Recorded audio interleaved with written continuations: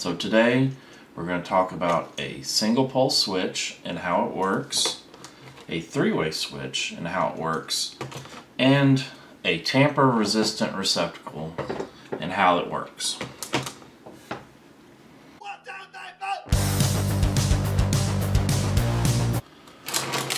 First off, we're going to start with our single pole receptacle, and we need to take off the grounding plate, and we're left with the switch and inside. As you see on the single pole switch, we've got our two screws, which is the top and bottom, and each one has a corresponding stab in. So basically there's a switch with the little paddle right here, and there's a notch to capture this spring and two bumpers, so when you switch it. And basically what happens when you flip it up or down, this paddle is pushing this lever away from making contact with that. So you see, this is where it's making contact, and this is your stab in and your screw. This is your other side of the contact with the lever, and this is what moves. And again, your screw and your stab in. And that's just the single pole switch.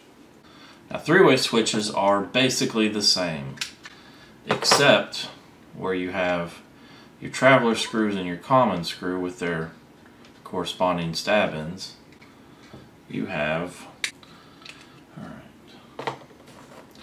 the switch this time has two paddles to go along with the spring catcher, and basically one paddle is forward and the other one's reverse. So when the switch is in one setting, it's letting the lever, the corresponding lever, sit and make contact while it's pushing the other one away. Now you see the two levers right here.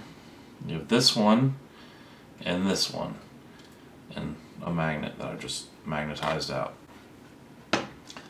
And now each one of these levers corresponds with your travelers. So we'll take that one out. You've got your contact and your stab in and your screw. Now this side has the lever contact, stab in, and the screw. And then your common, which is always your odd color, has two connections. As you can see, it pushes one lever down on this side, whereas it'll be pushing up the other lever. So that's how you make your contact. And it, of course, has your stab in, your screw, and then 2 points where it can make contact with one side or the other.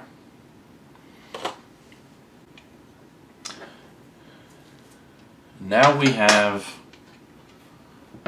our tamper-resistant receptacle. And if you look inside the plug-ins, there's a white. There's no holes through. And basically,